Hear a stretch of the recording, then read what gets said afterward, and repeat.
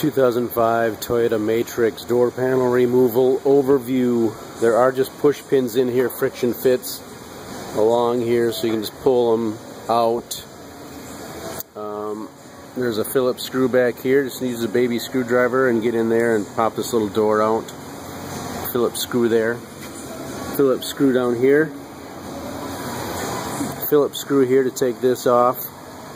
And that just slides off. Then there's a push pin here and a little finger down here, so you just again pry this out, tilt it towards out of the top and take this off. And then you need to take this plastic piece off because it actually has two pins that go down. So take the screw out and take this out. You'll see the pins. And lastly, kind of the difficult thing, because people can't see it, I know I have problems with it, it's got this little friction fit here. It goes in the top. And it looks like they're already broken off here. Two little fingers. One's still there, I guess. Maybe it's the only one. Oh, no, it's been broken. Not by me. So then we have this. And then to release this, this slides.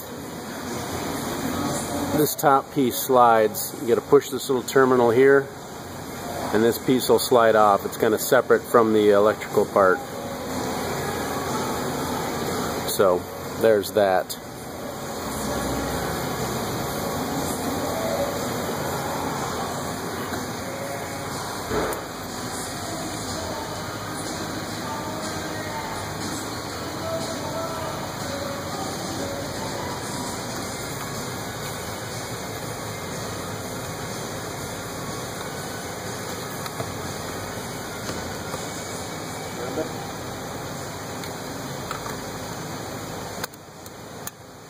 Clickety click.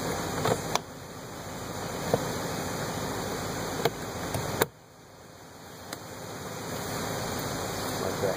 You need help? Okay. So you probably want to pry this again, pry this right here at the top, and then slide it out.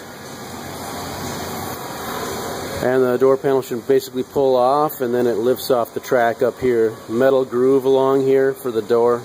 Just lift the whole panel up and out of the groove.